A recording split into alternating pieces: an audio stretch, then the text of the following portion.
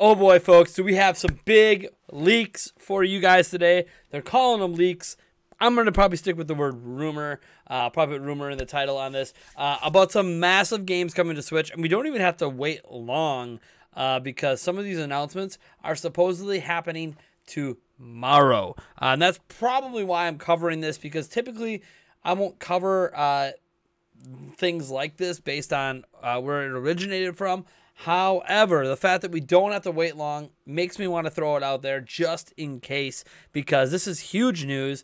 And, I mean, about damn time, honestly, if you're a Switch owner. But before I get into that, I got to remind you, we are giving away a copy of Monster Hunter Rise and 2 $20 Nintendo Switch, PlayStation, or Xbox gift cards. Head down to the description of the pinned comment to enter. Also, hey, you know what? If today is the day you decide that my channel is worthwhile, because forget Patreon, hit that subscribe button. Let's go. Let's get on our road to 70K and maybe 100K in 2021. All right. Ooh, this is juicy. So I originally spotted this on Twitter by a Twitter user at 0000078931463_K and then at pod sales.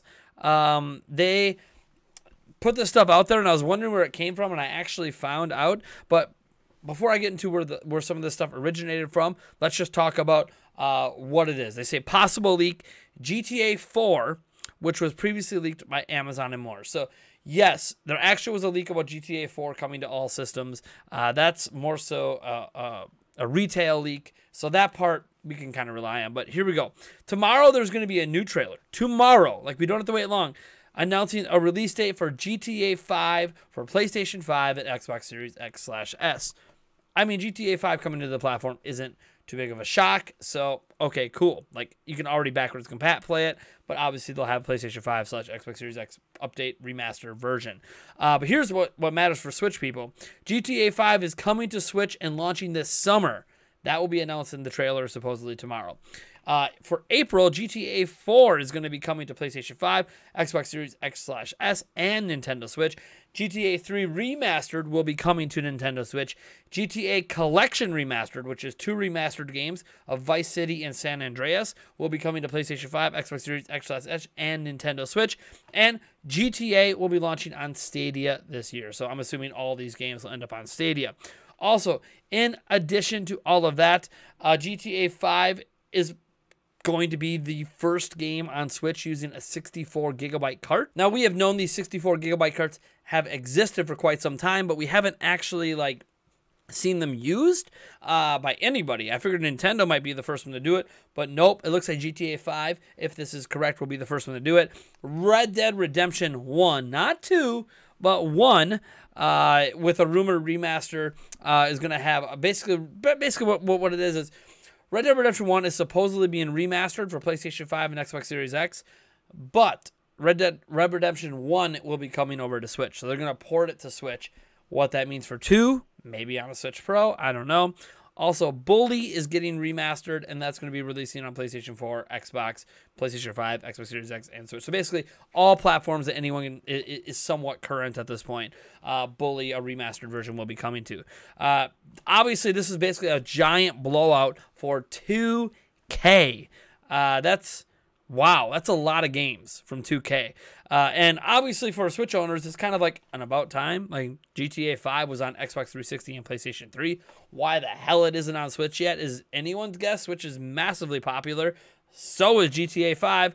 Who the hell wouldn't want it conveniently on the go on Switch? It should run relatively well, considering that Switch is more powerful than an Xbox 360 and PlayStation 3. But, you know, it's nice to see that is potentially making its way over, along with basically the entire Grand Theft Auto series. That's pretty cool. What's interesting as well is obviously Red Dead Redemption. I like Red Dead Redemption and Red Dead Redemption 2, so the idea of having the first one on Switch and that potentially opening the door for the second one on a Switch Pro down the line, that excites me. I do know for a fact that Red Dead Redemption 2 was attempted to run on Switch at one point behind the scenes, so getting the first one on there is obviously the first step to potentially getting the second one on there on a more powerful Switch. Bully is a very underrated game.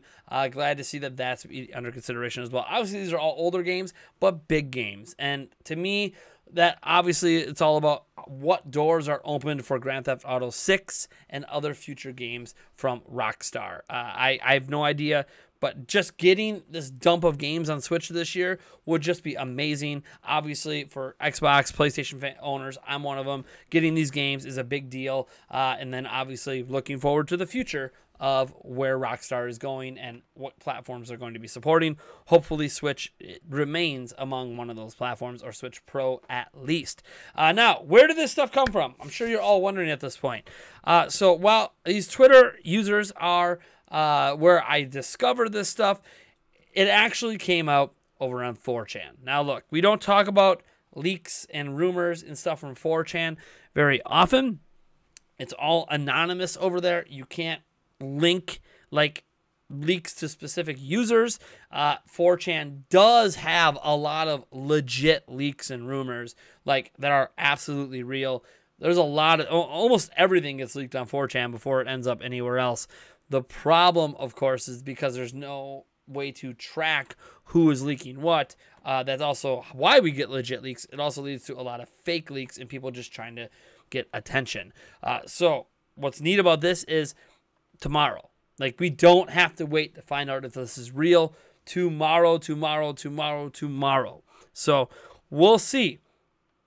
Typically, things from Rockstar are not leaked early. So, like, media members and stuff like that are typically not being like, oh, hey, we're getting this tomorrow. Oh, hey, I've heard this about Rockstar.